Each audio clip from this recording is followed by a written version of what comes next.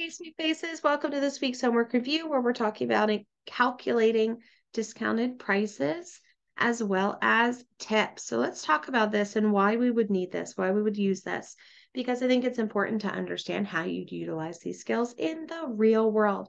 Number one, discounted price you're going to use a lot of times when you're shopping. It can help you get a better price. It can make sure that when you're being charged at the register that you're paying the correct amount. So when we're calculating the discounted price, we're looking for 3 steps, okay? Number one, write the percent as a decimal. We are professionals at this point. Multiply the cost by the discount. So what do we start with? What's the discounted amount? And because it's a discount, it's taking away from the price. So we're going to subtract that from the total price. Now, as we're going over the answers, I'm giving you what the discount would be after you multiplied, and then what your total should be after you've subtracted. And then just a quick tip, remember that it's money. So some of these you're going to have to round. Money only has 2 decimal places, right? So just be mindful of that. Since we are using mobile math machines, I'm going to talk about what we could put into our calculator, break it down for you. But as always, if you have additional questions, please bring them with you to class. So for this one, we're doing 25% off of 100. 25% as a decimal would look like this. So I'm multiplying 25 times 100. My discount, which D is going to stand for our discounts from here on out because I don't want to write it every time.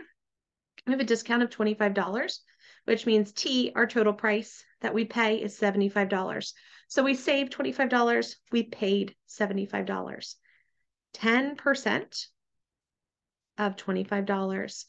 Our discount is going to be $2.50. The total that we pay is going to be $22.50. So 10 times 25 gives you $2.50. Subtracting that from 25 leaves you with $22.50. 12% as a decimal is going to be 12 hundredths, timesing that by 23 and 50 hundredths. Make sure you're putting that decimal, both decimals, in if you're using a calculator. So when we multiply these, my discount is going to be $2.82. When I subtract that, my total that I'm still paying is $20.68. 32% of 135. When I multiply that, my discount is $43.20. The total that I still need to pay is $91.80. This one, be careful. When we're making a percent to a decimal, remember we move that decimal place 2 times. So my decimal for this, there we go, is 205 thousandths. I'm multiplying that by 150.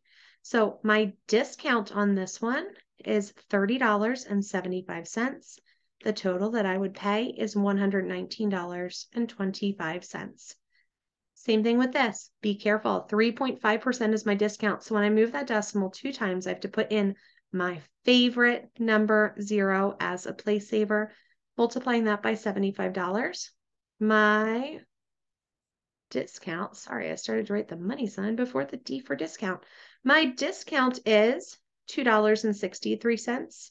My total paid is $72.38. Any questions? Bring these with you to class.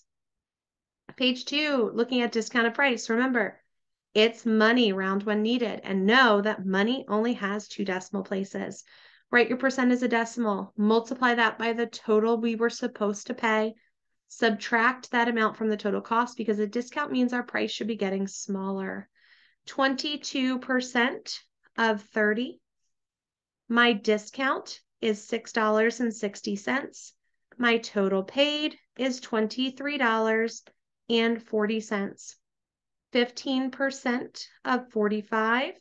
My discount is $6.75. My total paid is $38.25. 12% of 42 looks like this. My discount is $5.04. My total paid is $36.96. 21% of 40. My discount is $8.40. My total paid is $31.60. 37% off of $14. My discount is $5.18. My total paid is $8.82. Last one for this page, 40% of $325. My discount is $130. My total paid is $195. That brings us to the end of this page and our last page specifically focusing on discounts. Please bring any questions with you to class. All right, kiddos, we are now talking about calculating tips. Remember, a tip is an extra amount that you pay towards a service good. We're going to use these in restaurants. You're going to do these for people in the service industry, like hairdressers or people, if you have a house cleaner. Often tips are given around the holidays, so these are important things to be able to do. A lot of the tips are the same. Write the percent as the decimal, multiply, but this time we're going to add the tip because remember, when we're giving someone a tip, this is extra. Our amount should be increasing. And remember, as always, it's money, round when needed. So 20% tip on a $45.80 bill. Watch your decimals. The tip is $9.16. The total paid is $54.96. 15% tip on a $35 bill. My tip is $5.25. Total paid is $40.25. A 25% tip on a $215 service. My tip is $53.75. My total is $268.75. A 15% tip on a $12.53 bill. My tip is $1.88. My total is $14.41. Now, this is a really great reminder of how percentage can change based on what we have. And we talked about with percentage increase and decrease, how I could say that eggs went up 5%. We might be talking $1. But if I say that a car went up 5%, we're talking thousands of dollars. So looking at percentage can be really helpful in helping us see the difference. And we're going to compare a couple of these at the end, just as an afterthought. A 10% tip on $45. Remember the magic of 10. Slide it. $4.50 is my tip. $49.50 is my total. 30% tip on a $215 bill. The tip is going to be $64.50. My total spent is $279.50. All right, next page, still working on tips. 18% tip on a $25 bill.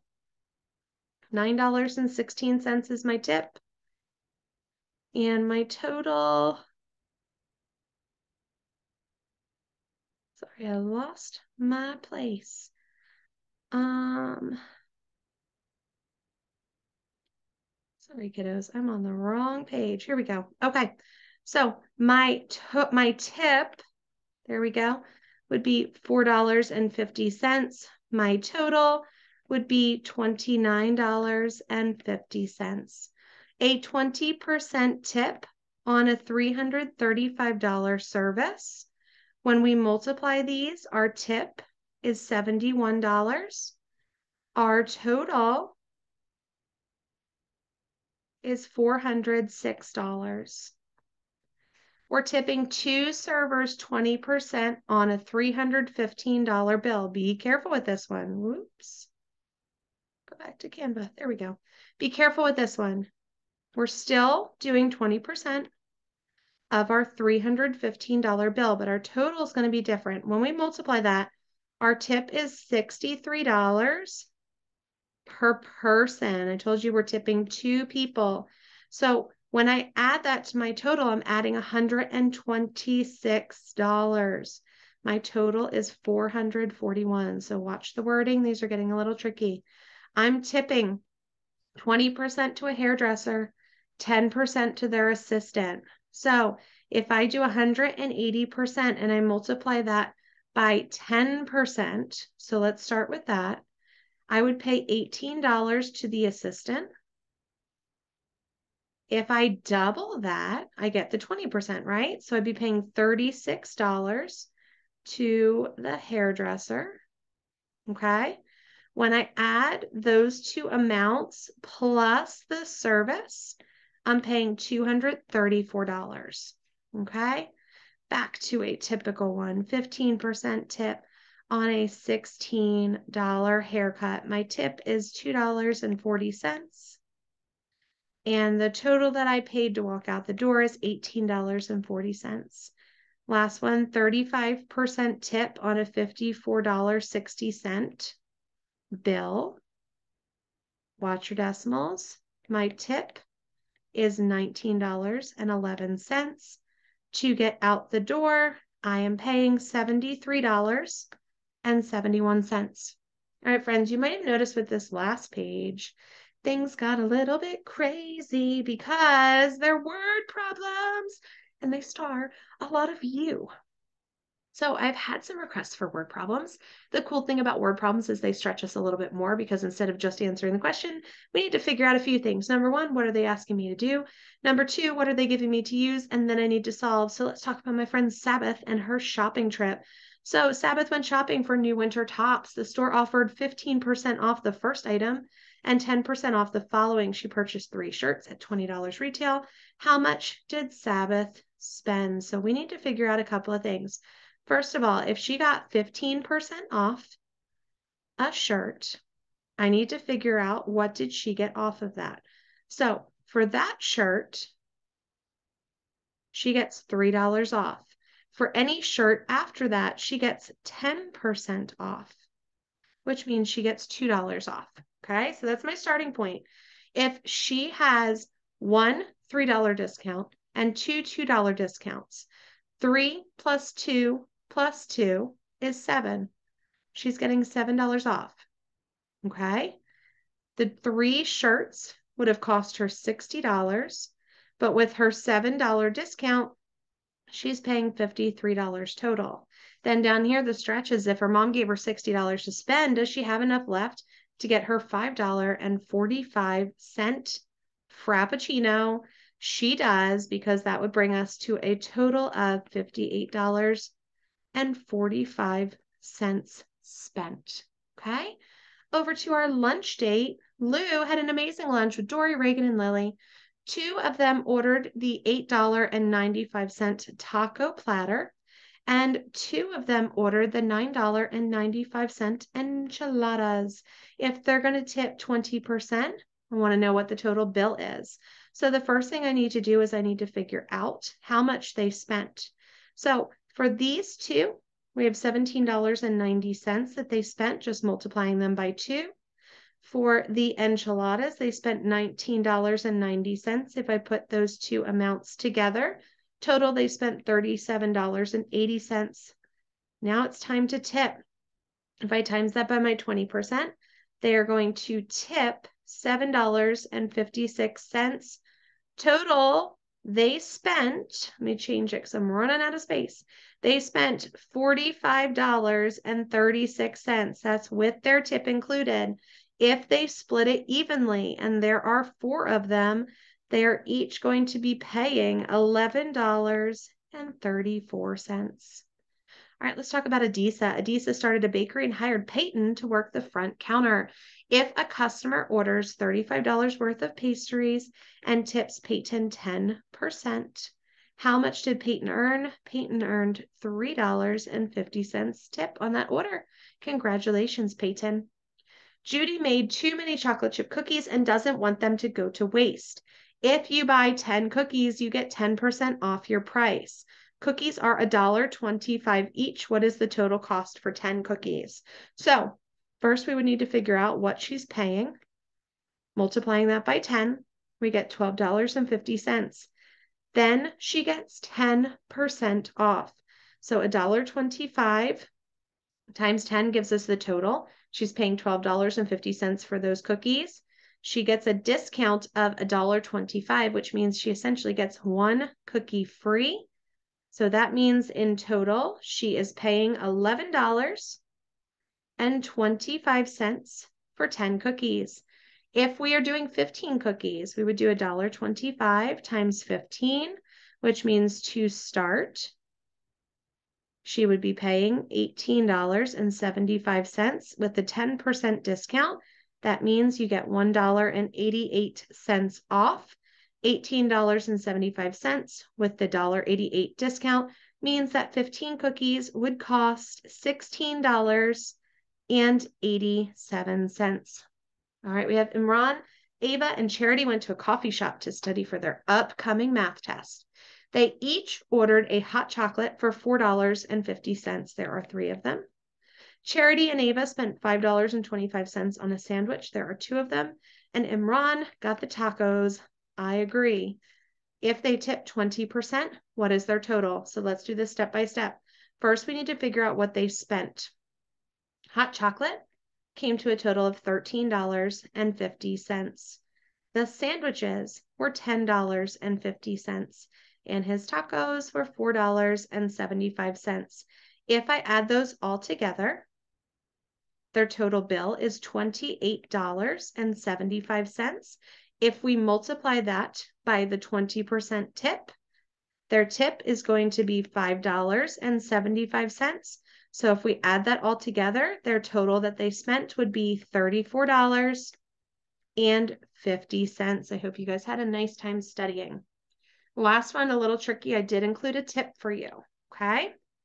It says that Elka, Isabella, and Josh went to the movies on a Friday night. Tickets cost $10.69, but are 30% off before 1 p.m. If they each got a ticket, popcorn for $6 and a soda for $3, what did each person spend? You only need to figure out the cost for one person. So one ticket was $10.69 with a 30% discount. Only the ticket is discounted. So they get $3.21 off of their ticket. So we're doing the cost of a ticket, which is $7.48 plus the popcorn plus the soda. So adding to that $9, each person paid $16.48. Love to know what you thought about adding the questions, the word problems this week to our homework. Give me your thoughts. Otherwise, I will see you guys next week. Have a great week.